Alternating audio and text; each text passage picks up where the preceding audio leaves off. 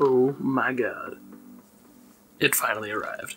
It actually arrived about a week ago. Now if you don't know what the dbrand grip case is or you haven't heard of it yet, it's dbrand's, I think, their first venture into doing an actual case. They actually launched an Indiegogo campaign a few months back as a pre-order system basically, just to get general interest from what it seemed like. And it was widely successful. Now there's nothing too special about the unboxing part of it, though they did nail the presentation, like for a case. Comes in a really nice box, but the case itself is actually really nice. It's just a bumper style case, as you can see, so the whole back is actually exposed. That way it's actually compatible with dbrand's own skins, so you still see the skin while still having a nice case. The biggest thing with this case is that, or hence the name grip, is that it's really freaking grippy. Like even on my desk, I planted it just doesn't move. The buttons for it too, for like the power and the volume and stuff on this side, they're actually really nice as well. They're super clicky. It's satisfying. It's one thing that cases like just never get right. I have the official fabric skin for the Pixel 2 as well, and I really like this case as well. It does a good job of just being like proper case. Buttons feel good on this one too, but the issue I was having is being in my pocket, like debris would line up along the edges on the phone, so I'd have to take it out and wipe it off. And I have the same issue with this one, so apparently my pockets are just really dirty all the time, no matter how clean they are. Now with a week of use so far, I haven't really run into too many issues, but just this morning I actually noticed down at the bottom here, it's probably just from coming in and out of my pocket, the part that actually grips started coming out from the case, but I was able to just kind of push it back in. So part of the bundle packages that you could get based on the perks and everything, you also got your choice of skins. And I have never owned a dbrand skin before, so this is going to be my first time putting one on. I got 3 different ones in here. I got just the matte black, which pretty much all of them I came with, I think, and then you could choose or add on an extra skin. And I got the carbon fiber white and the carbon fiber black skins. I'm going to do the full white out on mine. So the fun part of this video is going to be me installing one of these skins, or applying one of these skins for the first time, and see if I fuck it up or not. Sorry if the camera shakes a bit. I don't have a proper setup to do over-the-head shots, so I'm kind of like on my knees, cramped behind the tripod trying to do this all in frame. But yeah, the only extra tool that's required for the skins is a hairdryer. But I don't own a hairdryer.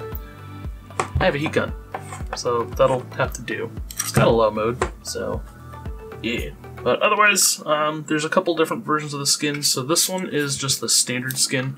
They have a precision cut skin as well, which will actually go around the edges of the phone and everything as well, at least for the Pixel 2. I don't think all phones have it. But the precision skin is not necessary if you're using the case with it, because the case covers up all the corners and sides anyway. So yeah. Alright, heat gun's plugged in. Hasn't been used in forever, so it kind of stinks a little bit. And I've watched their actual install video a couple times now. It's pretty straightforward for these guys. So main thing, take the phone out of the case. Gotta give the phone a good wipe down. I just have general screen cleaner here from Office Depot and just a standard microfiber cloth to get it all wiped down. Now from the other case, I don't know if I'll be able to show it here or not, on the top corners of the glass portion here from the fabric case, it kind of scratched them a bit, unfortunately. But that's what the skin's for. Yeah, I want to make sure there's no dust and debris on it. That way the adhesive can stick to it properly.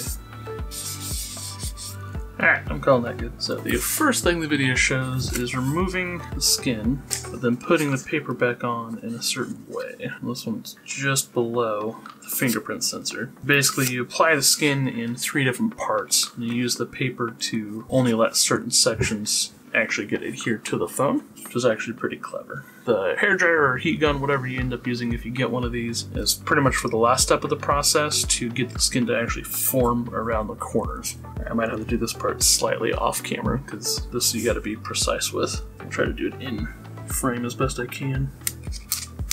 Yeah, I'm going to do this slightly out of frame. And now the nice part is if you do mess it up on the first try, you can peel it off and try pretty much as many times as you need to. But yeah, it's kind of a pain in the butt. Cool. Yeah, I think I got it on that one. So yeah, so you do this top section first according to the video. And then once you got it on there, you think you got it lined up right, you just apply pressure. Alright. And then from there, according to the video. Take it, do this, so that you get the bottom portion exposed, and you can hear the bottom portion. And you just make sure it's all lined up, which from up top it should be, but you can adjust it if need be. Yeah, I think that looks good to me. Pretty much if you get that top portion lined up just right, like you nail that, bottom portion should be cake. You just adhere that part, slide this out. The video makes it seem easier than it is. Oh, and then finish applying pressure.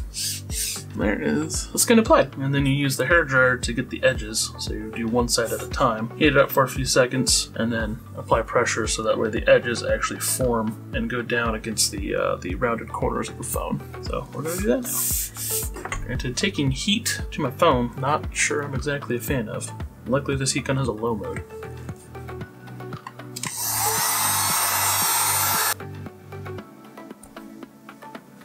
Yeah, so I don't know if that'll pull focus or not. Then you can see the edge is actually formed to the rounded corner of the edge there. And you just do that per side and then it should be good to go.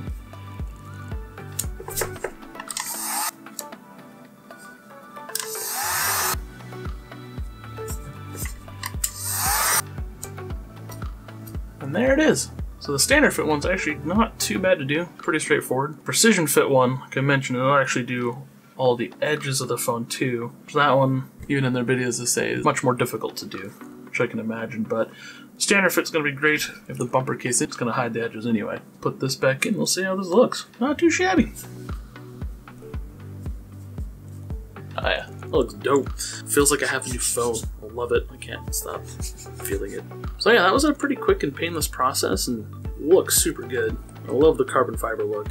The white looks awesome, just a contrast with the black and everything like that. And right after I pre-ordered this through the Indiegogo campaign, they came out with a neon green carbon fiber.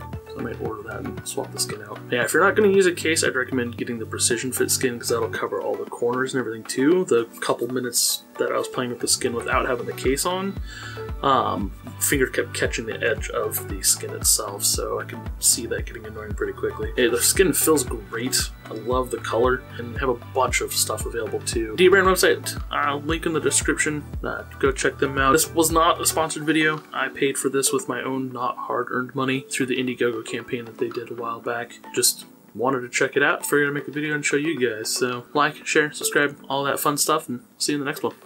Peace.